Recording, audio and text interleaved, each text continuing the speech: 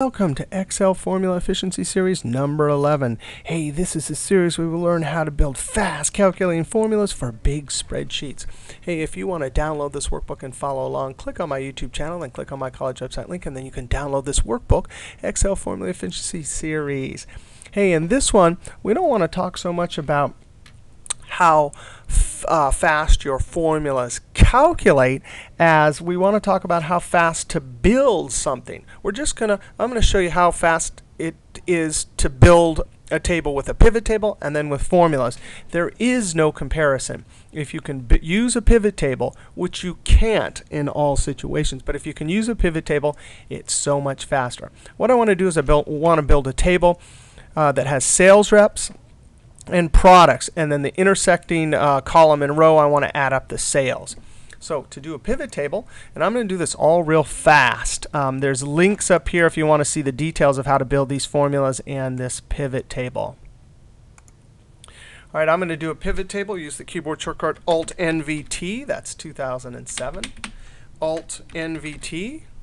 I'm going to click on the existing worksheet, scroll over here, and I'm actually going to put it in H12.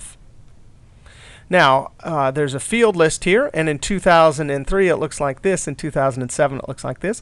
I'm going to select the sales rep, and in 2003 you drag there. And not the sales rep. I'm going to uncheck that. The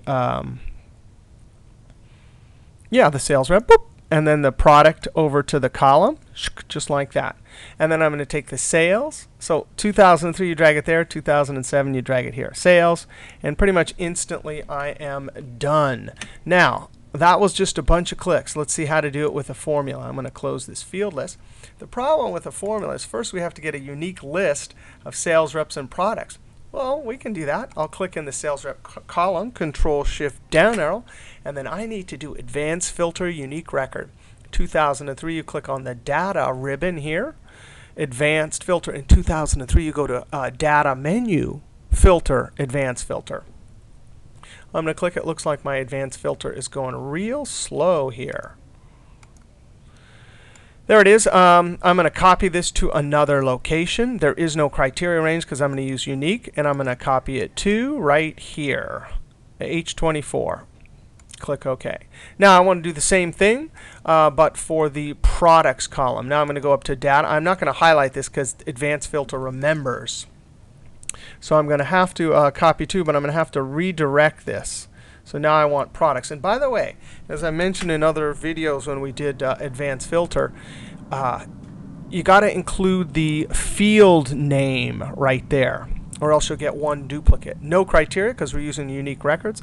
And instead of H24, I want the one right next to it. Click OK. OK, so I have my two lists. I'm actually going to highlight this, and watch this. This is a great trick. I'm going to hold Shift and point to the edge. This is hard. This is like pivot tables. I'm going to try and drag it. It's not letting me do it.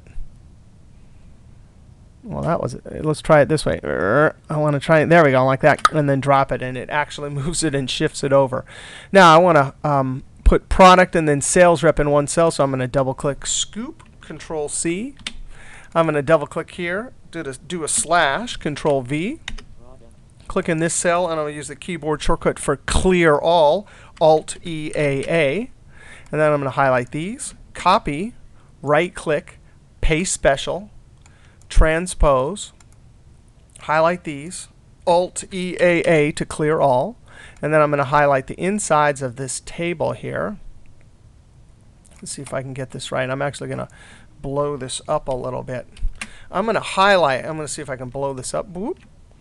Because what we want to do is we have a two-conditional sum, and I'm going to use the SUMPRODUCT. SUMPRODUCT. Even though it's not the fastest, we've been seeing all these great sum ifs. If you're in Excel 2007, use sum ifs equals SUMPRODUCT. And the first array is going to be product, so I'll come over here. I'll get product without the field name, Control-Shift down arrow, F4 equals this product, and this cell reference needs to be locked going down but not to the side, so I'll hit F4 twice, close parentheses, time, open parentheses. Now I need the sales rep, so I'll go over and get the sales rep column. I click on the top one, Control-Shift down arrow, F4. That has to equal this one right here, and it needs to be locked going down but not to the side, so I'll hit F4 twice? Actually, that's incorrect. This one is incorrect. Because when we copy this formula this way, it needs to be stuck on Carlota, but when we copy it down, it needs to move to the next product. So it actually has to have $sign in front of the H. Then close parentheses. Finally, we need to times our sales range. Sales range. Control-Shift down, arrow F4. Now I'll close parentheses, and this is not an array formula proper because I'm using SUMPRODUCT. I've highlighted the whole range, so now I can just Control-Enter, and I have my data. There it is. You can see that pivot tables are much faster. There's our 938 for Chin Great Carlota, Chin Great Carlota. So at all costs, when possible, please use pivot tables because it will save you so much time. You can have extra vacation. All right, please come back to number 12, our final. We'll compare a bunch of formulas for speed, and I'll see you then.